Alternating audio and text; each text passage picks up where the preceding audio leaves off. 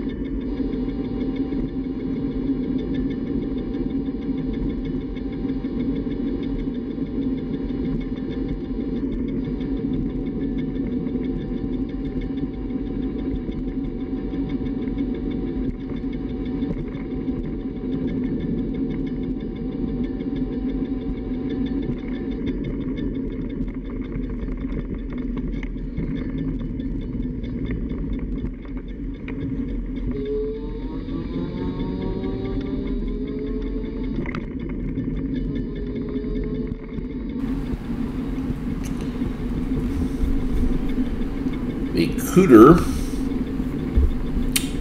is a scooter for old guys, old coots.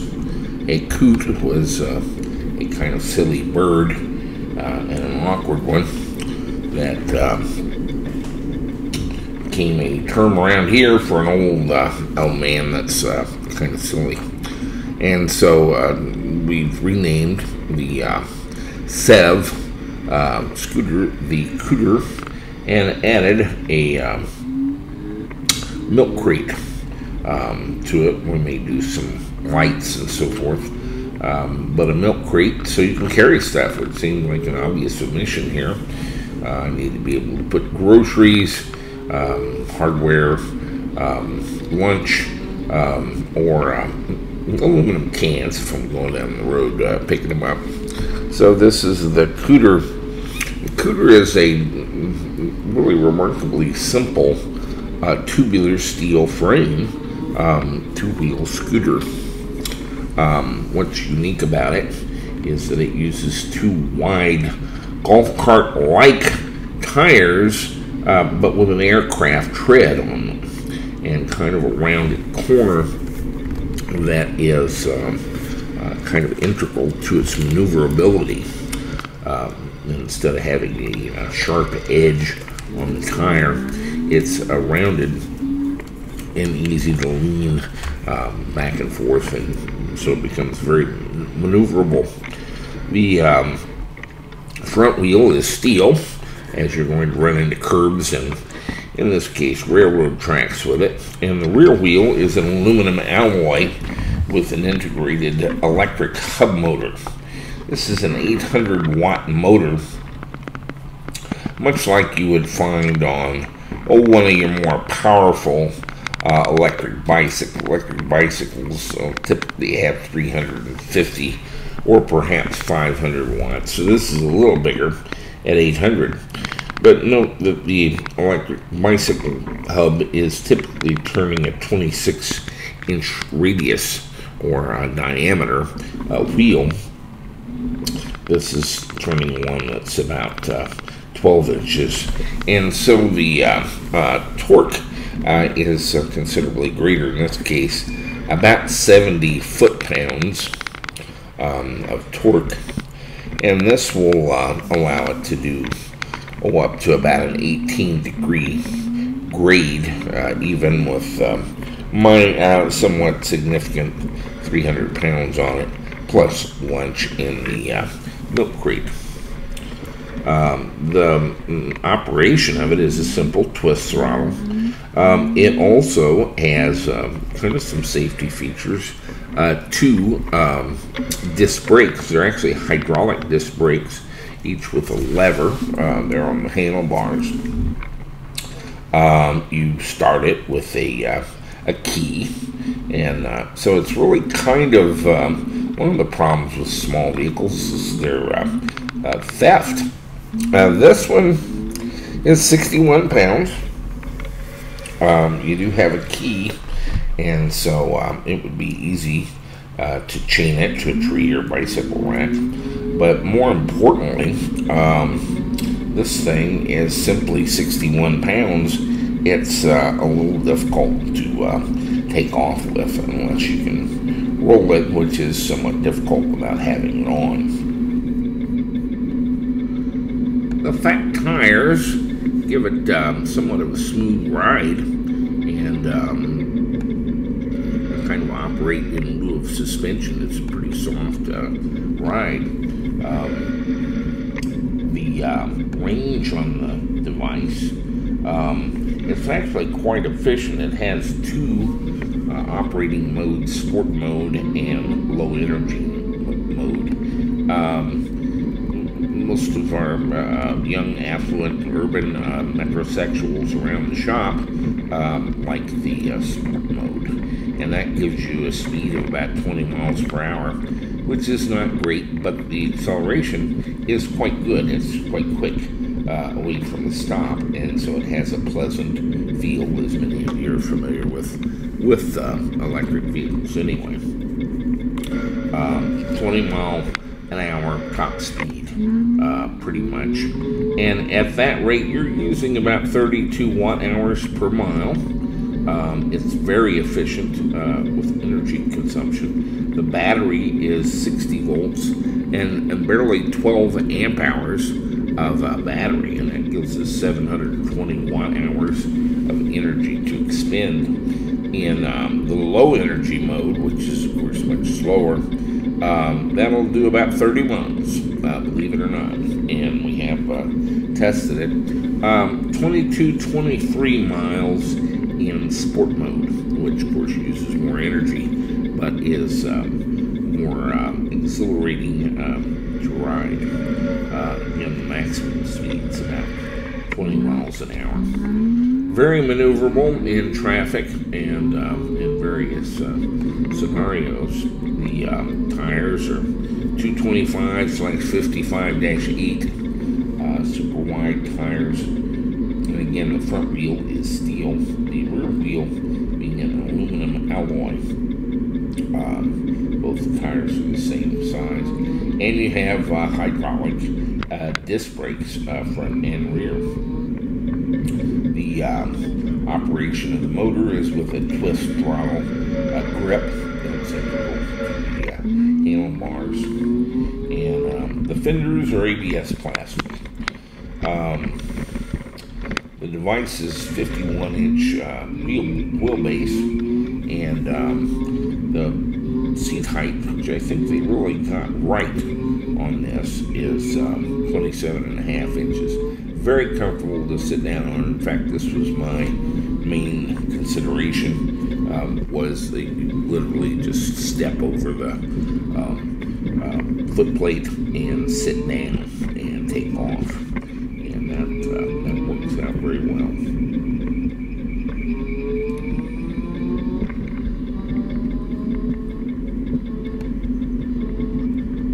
This is along the river. Our recent flood, we had water within about 1.5 feet of the top of this wall. We're on the river side of the wall.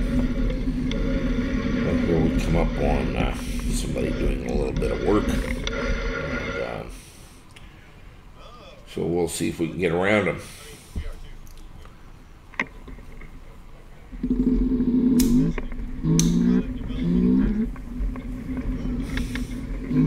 Amazing footage is shot with a GoPro 2 on the handlebar, and I think it came out very well.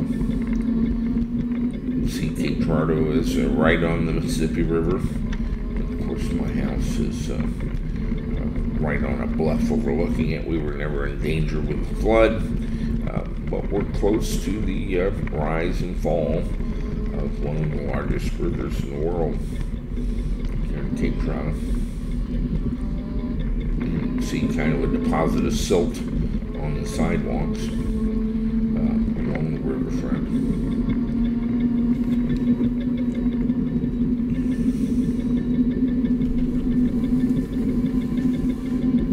We're going to price the Kooter at $17.95 with milk crate. And we have about a dozen of them in stock right now. We can get more. I thought I'd try 12 so far. Just riding them around town, the response has been actually kind of unbelievable. People haven't seen anything like it and are immediately attracted to it. The idea is just a handy two-wheeler that you can hop on and go. You don't really have to do anything when you stop. You just step off of it and walk away. It stands on the two wheels. It does feature an integral kickstand on the left side. Nobody ever uses it. You just pull up, stop the thing, turn off the key, and step off of it and go about our business. So it's the easiest to get in and out of electric vehicle we've ever encountered.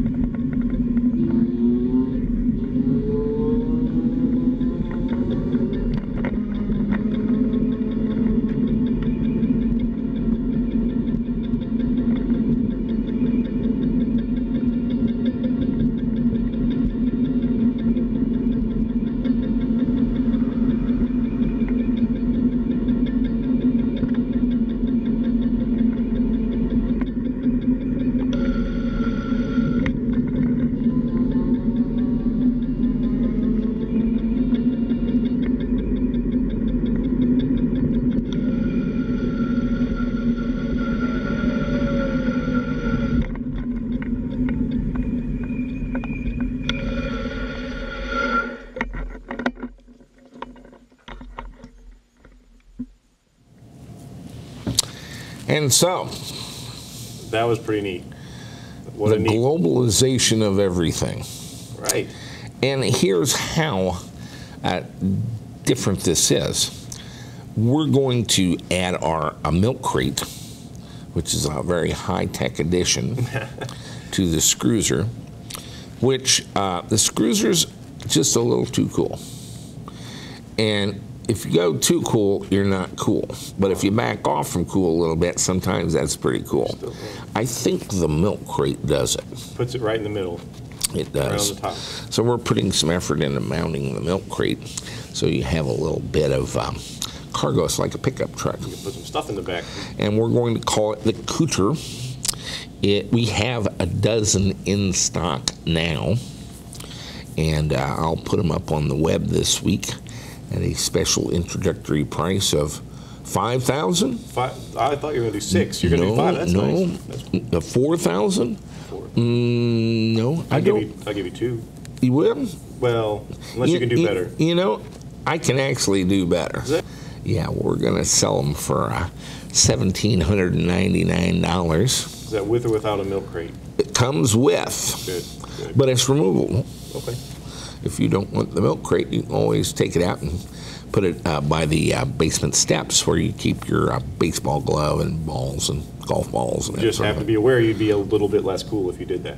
You would sort of be starting to encroach on, again, young, affluent, urban metrosexuals rather than being an old coot like me. There's nothing wrong with that, by the way. If that's your thing, then take the milk crate off. Yeah, I don't really approve of that. I think you need a milk crate. So you got to take the milk crate, but you can remove it from the Kooter, and that's Kooter, Kooter, a scooter for old coots. Great. But guess who's been riding them all over the place here? I know. Everybody. Bill and Preston and and just about everybody that walks in the door. Patrick and it's just been. We even managed to get Daphne on it. She was reluctant at first until she rode it. We've been buzzing around town here. We have an unfortunate situation. Missouri has a great, they call it a medium speed vehicle. Anything under 50 cc's or electric that goes 25 miles an hour or less. You can ride on any 35-mile-an-hour road. You don't have to register it. You don't have to do anything with it. But, and Missouri repealed their helmet law. Awesome. But a young lady up here at the college killed herself on a scooter somehow, some freak accident. Well, like the Kooter scooter. No, it was like one of the little motorcycle scooter kind of things. But motor scooter thing. Yeah, like a motor scooter, but a little one. You don't have them in China. Sure, they're like some of them have pedals on them. Yeah. They get out of that bicycle. And so anyway, the city passed a goofy law where you got to have insurance and the helmet and the whole thing. But it's just here in town. Doesn't matter. We don't sell anything here in town anyway. But my guys were out riding them around, and actually a huge amount, it looks like, of local interest. Just people, what is that thing? Where do I get one? Yeah. So I'm not sure we don't have something on our hands. Yeah, nearly every car that would come the other way, we'd see their lights flash on just to kind of look behind. What was that? Yeah. It's just so different, so unique. And so maneuverable, as you saw with them crossing the railroad trestle and buzzing around. Not so good in the mud. Not so good in the mud. Not very good in the mud, no. Not really a mud bike. No, not with those tires. Off-road thing. It's a urban vehicle. Yeah, sure. It's for paving, and but what would you say, 18, 20 mile an hour? Yeah, we had one of the cell phone apps. 18 on the flats, and as fast as you want to go downhill. Looks like about 23, 24 miles range. This 18, 20 miles is on the sport mode. Yes. And then they have a lower speed mode you can set for kids or whatever. A little phone app. It's actually pretty intuitive. Yeah, it actually has a phone application. You can go in and you can adjust the throttle curve and how it applies the power. And check the state of charge and so forth. Yeah, it's all right. But on the high power mode, 23, 24 miles range, probably 30 on the low power, but I don't. Wow. You're not going to ride it on the low power, so forget that. No, the high power is a nice speed. It's not too fast that you feel like you're out of control, and it's not too slow that I could just walk. So right, it's a nice middle of the road speed, and it takes off pleasingly quick. Yeah, sure, absolutely. It's quick off the line, and it makes a really cool growl noise too. Yeah, that is weird, isn't it? Yeah, it's neat. Yeah. So anyway, I think it's got a chance of being a hit.